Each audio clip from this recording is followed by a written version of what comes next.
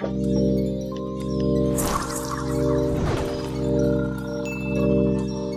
show gave us an inside look at the life of a fictional mafia boss as he struggles to balance his crime family with his real family. So what, no eating now? Hey! Welcome to WatchMojo.com, and today we're counting down our picks for the top 10 episodes of The Sopranos. I think they're good. Especially with Carmela. But then she starts ragging on me about the future. How she's worried. And what's gonna happen to them if I'm dead? For this list, we're looking at the best moments from what many people consider to be one of the greatest television series of all time. Many of these episodes contain major events, so a spoiler alert is most definitely in effect. I'm in the waste management business. Everybody immediately assumes you're mobbed up. It's a stereotype, and it's offensive. Number 10, For All Debts Public and Private. Hey, throw it all away there. Waste it all! John D. Rockefeller, waste it all! The premiere episode of Season 4 sees the show take a dark turn that would mark its last seasons. My uncle, the boss of his family, is on trial for his life. And what you people are kicking up to him is a f***ing disgrace. With the recession affecting everyone differently, Tony comes to a harsh realization that the only way out of his criminal life is through death or jail. There's two endings for a guy like me. High-profile guy. Dead or in a can. He believes, however, that he may be able to escape either outcome by distancing himself from the everyday family operations to avoid potential prosecution. Not many men could survive without the love and support of their wife and children. No. I'm talking about business. You trust only blood. Tony chooses Christopher to act as his buffer and cements this promotion by giving him the location of the man who allegedly killed his father. I didn't kill your father, but you could... You don't want a cop kill on your head! Many consider Season 4 to be the best season of The Sopranos, and this episode is where it all begins, as Christopher Moltisanti changes forever. Don't move a muscle or I'll put a bullet through it. Number 9, The Blue Comet. What's with the tone? You sound like you're glad I'm taking it on the chin. Maybe you're projecting hostile feelings. The penultimate episode of The Sopranos truly was the beginning of the end. Listen to me, and I don't have any time to go into a debate about any of this, okay? And it's important that we all leave for a little while until things settle down. To start, it marked the last appearance of Dr. Melfi, who finally concludes her sessions with Tony after realizing he's nothing but a sociopath. Since you are in crisis, I don't want to waste your time. You know, I gotta be honest. As a doctor, I think what you're doing is immoral. The war between New Jersey and New York is on, and Tony attempts to end it quickly by having New York boss Phil Leotardo whacked. Who knows what the he's got planned exactly? You get word to everybody, eyes in the back of your head. Break routines, collections, all that shit. A case of mistaken identity prevents this from occurring, however, and New York strikes first, murdering Bobby and putting Silvio into a coma.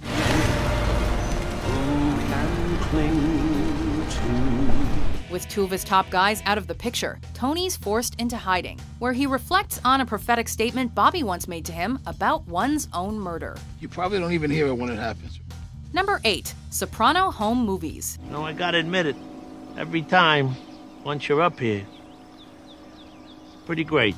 What is it about Monopoly that sends people into fits of rage? Under the boardwalk, with his schlong and chance my house under the...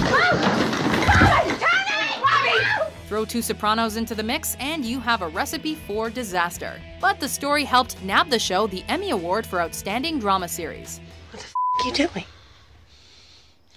You beat me fair and square. Tony and Carmela visit Bobby and Janice at their summer home, resulting in a drunken brawl between Tony and Bobby that's about way more than just a board game.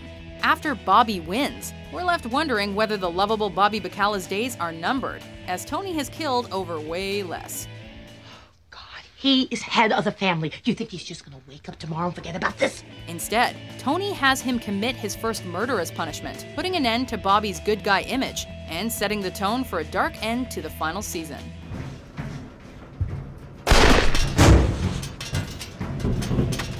Number 7, Kennedy and Heidi. Each day's a gift. Every time I look at my kid, that's what I realize. That shit with Junior? Please. Prone to violent outbursts and suffering from on-again, off-again drug addiction, the question wasn't if Christopher was gonna die, it was when. But his death actually came when we least expected it. Even still, I say let him have it. Life's too short. In this Emmy-winning episode, Chris and Tony have finally reconciled their differences and are driving home when Christopher rolls his SUV.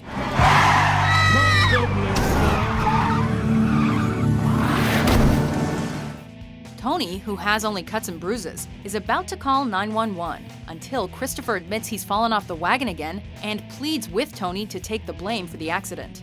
Never pass a drug test. Instead, seeing the destroyed car seat in the back, Tony realizes that Christopher is a danger to more than just himself and kills him with his bare hands. The rest of the show sees Tony handling Christopher's death with anger, avoidance, and eventually acceptance. He's dead. What? What? Number 6. Whoever did this. What's funny about God and fate and shit like that? The horse gets better when we take out 200 grand in insurance on the race coming up. Suddenly there's a fire. Just like Christopher, we all knew that Ralph Cifaretto was not going to survive the show. After Tony and Ralph's co-owned racehorse, Pie Oh My, dies in a suspicious fire, Tony visits Ralph to question him about it. Don't give me that look. It was a f***ing horse. Tony has turned a blind eye to a lot of Ralph's horrible deeds in the past. But when Ralph hints that he started the fire to collect the insurance money, Tony kills him on the spot. It was a beautiful innocent creature. What did she ever do to you? Tony's brutal nature is on full display in this episode, which also marks the beginning of Junior's battle with Alzheimer's disease, something that would become a major storyline of the series. Can I have some ice cream? What? Well, right there. Number 5. Long-term parking. You were looking down the barrel at 25 years. But I didn't do nothing. Take your head out of your ass, Adriana. You knew exactly what you were doing. If The Sopranos showed us anything, it's that things do not end well for rats. Why are you crying? He's gonna be fine. The pressure of being an FBI informant begins to weigh too heavily on Adriana in this episode, and she reveals to Christopher that she has been helping the feds. They wanted me to wear a wire, but I wouldn't do it. But now there was a murder, Christopher, and they know about it. We've seen for ourselves that Adriana is just trying to protect Christopher from both prosecution and Tony, and she attempts to convince Chris to run away with her. Remember that time, Lake George? How you loved it? We could live someplace like that, maybe. You could start writing again. I could do my memoirs finally. Chris wavers, but eventually chooses Tony and the family. And Adriana is killed by Silvio in what is the most heart-wrenching and difficult to watch death of the series, even though it occurs off-screen.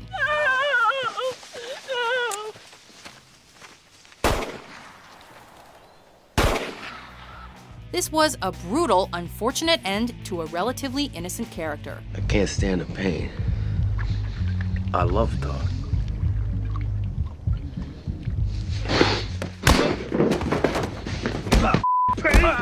Number 4.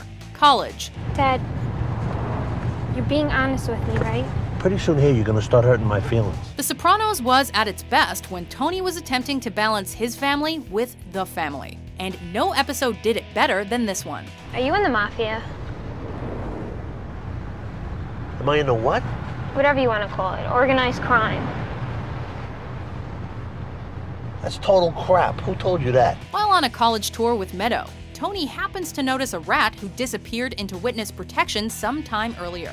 Eventually, Tony tracks the informant down and kills him, the first murder committed by Tony in the series. Jimmy says hello from hell, you f***. We clearly see both sides of this character, caring father and a brutal murderer. And an iconic anti-hero is born. How come your parents were anti-education? They weren't anti. Can't lay it all off on them.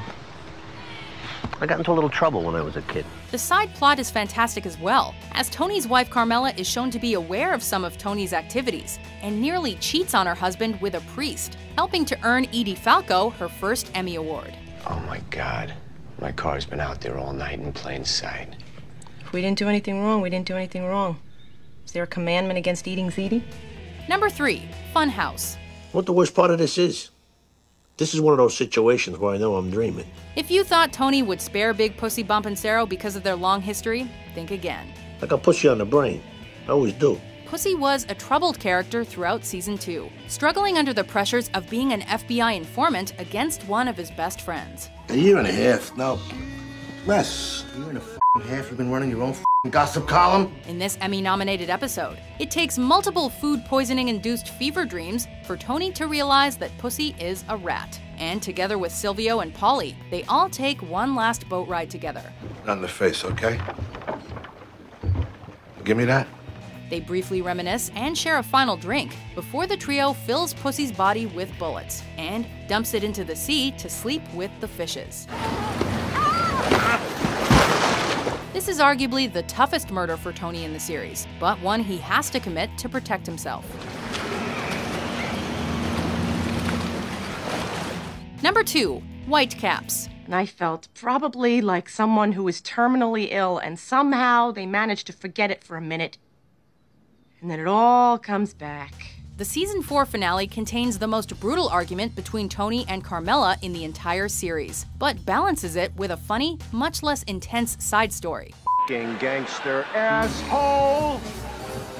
Both James Gandolfini and Edie Falco won Emmys for their performances in this episode, as Carmela finally draws the line on Tony's infidelity after one of Tony's mistresses calls the house. You know what I don't understand, Tony? What does she have that I don't have? This marital dispute was 4 seasons in the making, as Tony and Carmela let it all out at once. You have made a fool of me for years with these whores. Now it's come into our home? During this whole disaster, Tony is also trying to get his deposit back on a summer home and uses some non-physical musical means of intimidation. Call the police. Just turn it down again when the police boat comes. Before we unveil our number 1 pick, here are some honorable mentions. We got work to do. New avenues. Everything's gonna be all right from here on in.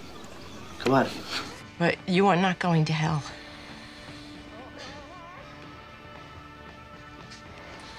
You're coming back here. Ask yourself a question. Am I that f***ing stupid? Huh?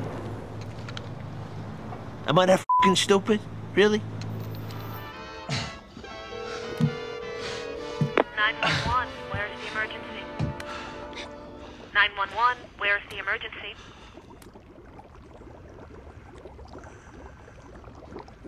I'm not going to break the social compact, but that's not saying there's not a certain satisfaction in knowing that I could have that asshole squashed like a bug if I wanted. Number 1, Pine Barrens. Jesus Christ, look at you two.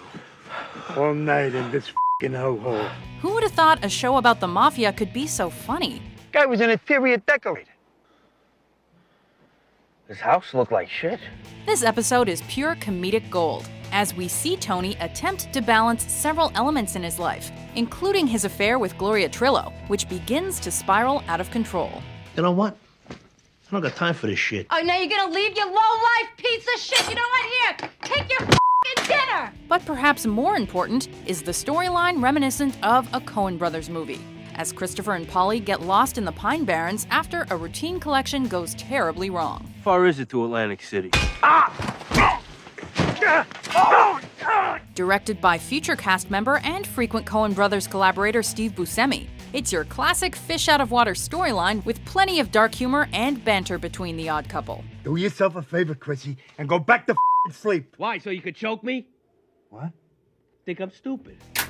Do you agree with our list? What's your favorite episode of The Sopranos? What do you care what people think? You know the truth. I gotta live in the world. And now I look like Joe Jerkoff. For more great top 10s published every day, Be sure to subscribe to WatchMojo.com.